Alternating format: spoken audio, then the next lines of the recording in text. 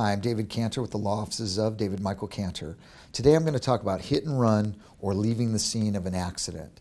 Now the definition is there has to be an accident, regardless of who's at fault, there's an accident, and that the person fails to remain at the scene or fails to give notice in a conspicuous spot. That's like leaving a note on somebody's windshield.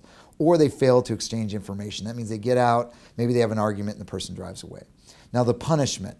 If this accident involves death or serious physical injury and the person is at fault for the accident who left, they're facing probation with 0 days in jail up to a year in jail or prison of 3 to 12.5 years in prison. Now, if the accident was not caused by the person who left, for example, you're sitting at a red light, motorcyclist flies up behind you, hits you, flips over, dies, and yet you look behind and you just take off. Well, you're still leaving the scene of a serious injury accident, and you're facing probation with 0 days in jail up to a year in jail or prison of 2 to 8.75 years.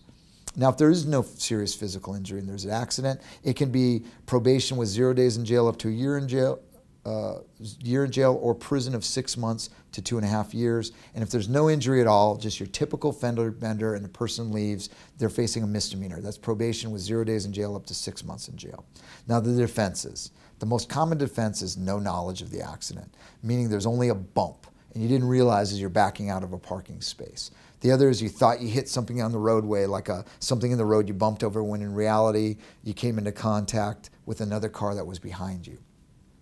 Or you struck something, you thought, whoa, that was a coyote, or what just happened, or I just got waved by, or there was just debris in the roadway, when in reality it was another person. That is the defense. Now, one other defense is necessity. That's when a road rage is occurring, or it's a lone female in a really bad area and she doesn't want to get out and she's really nervous, and instead she just takes off and makes the mistake of not calling 911 to report it. Now, the reasonable person standard is the key. Was it reasonable for why the person left, or did the person think they'd exchanged enough information?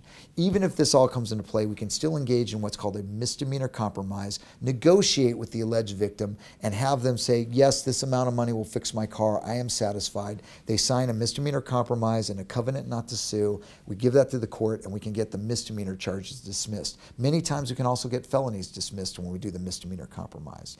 Now, if you go to our victories section on our website, you'll see we have a lot of wins. If this situation applies to you, call us or go to dmcantor.com and contact us and set for a free initial consultation.